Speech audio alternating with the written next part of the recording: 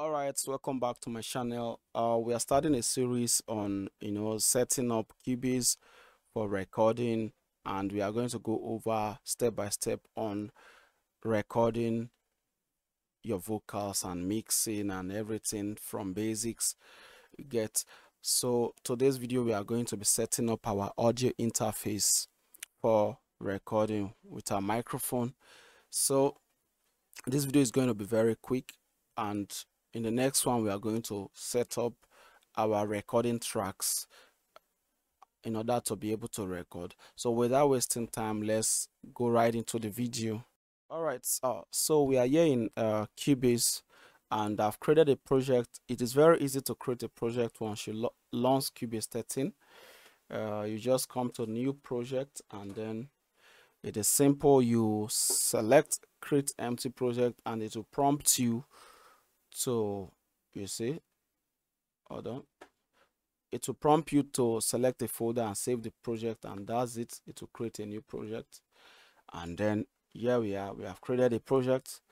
So the first thing to do on setting up your sound card is to you come to studio setup, and then audio system. This is where we are going to select our audio driver. So under the audio system we have our ASIO driver.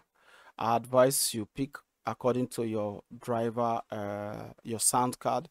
If you are using the Focusrite sound card, you must have installed the Focusrite USB audio driver, so select it. If you are using any other sound card, please do select, install and select your driver. But in my own case, I'm using a generic plug and play sound card, so automatically it has installed driver which will work inside of ASIO for all or inside FL Studio ASIO. But in this video we are going to make use of FL Studio ASIO because I'm recording myself and I need things to work in real time faster.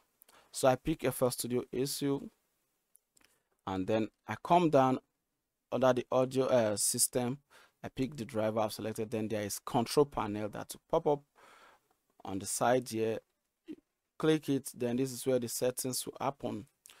First thing I would like you to notice is select your microphone. If you are using a generic like me, select your microphone, which I have selected here, your microphone, which is the sound card microphone input.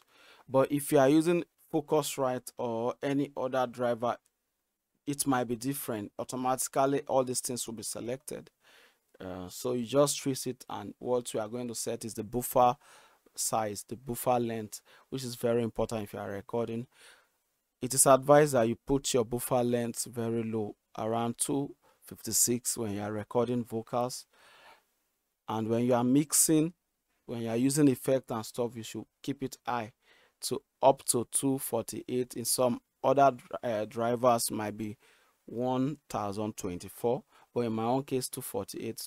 But where I like to keep it most of the time is around 512. So I like recording with some effects, so I like keeping it around 512 so that it won't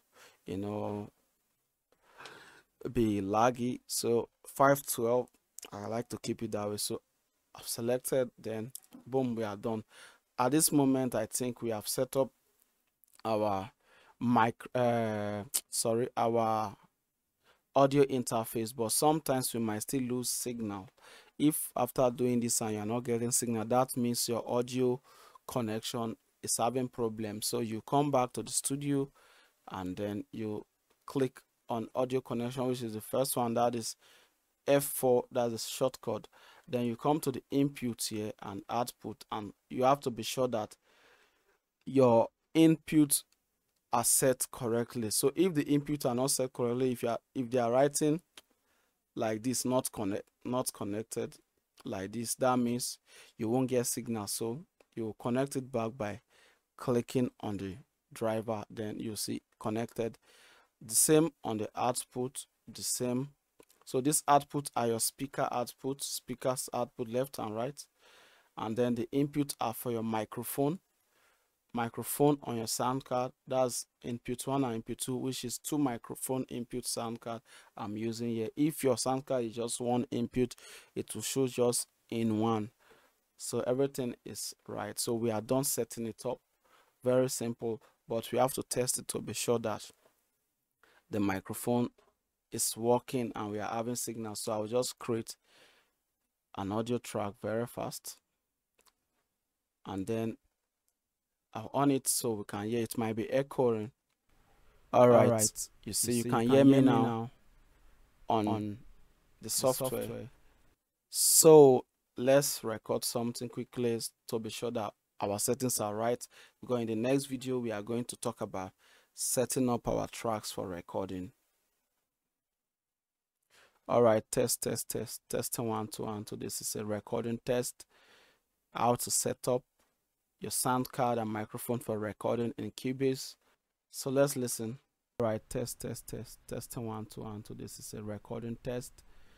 How to set up your sound card and microphone for recording in Cubase. So we are done. You can see we have signal, everything is set. So in the next video I'm going to walk you through on how you can set up different tracks, how you can route your tracks to different groups, how you can create effects for your tracks, and so on in the next video. So please do stay tuned, like, subscribe, comment and share. We'll see in the other video. Peace out.